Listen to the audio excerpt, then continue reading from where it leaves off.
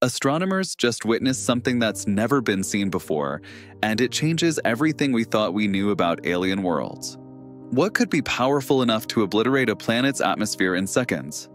For decades, we've been searching for habitable planets around red dwarf stars, the most common stars in our galaxy and the most likely to host Earth-sized worlds. But there's been a critical unknown.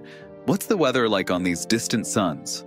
On May 16, 2016, the LOFAR telescope network detected the first-ever stellar storm on another star, red dwarf StKM 1 to 1262, over 133 light-years away. This coronal mass ejection lasted just 1 minute, but it was 10,000 times more violent than the most powerful solar storms we've ever recorded. The explosion was so catastrophic it could strip away the atmosphere of any nearby planet. This discovery, just published in Nature by astronomers Cyril Tass and Philippe Zarka, opens an entirely new field: space weather forecasting for alien star systems.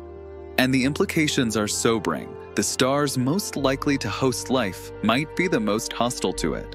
Subscribe to SciByte Insights for daily science breakthroughs that challenge everything we think we know about the universe. If you enjoyed this, don't forget to like and subscribe for more mind-blowing science.